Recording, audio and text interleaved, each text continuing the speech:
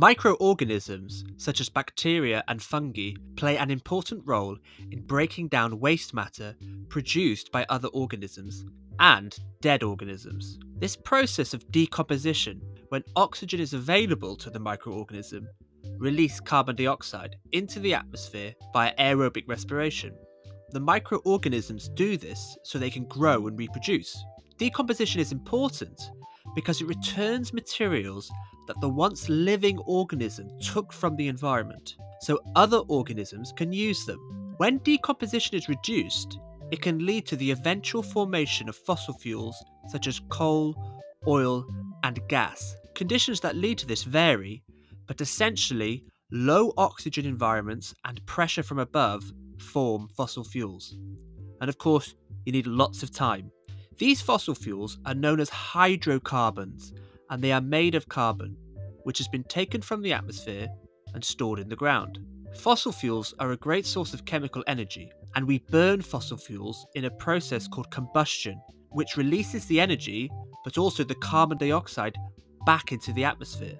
The carbon cycle describes how carbon is incorporated into living organisms and then released again. Starting with plants, they photosynthesize, and carbon is captured from the atmosphere and converted into glucose, and then converted into other products that all contain carbon atoms.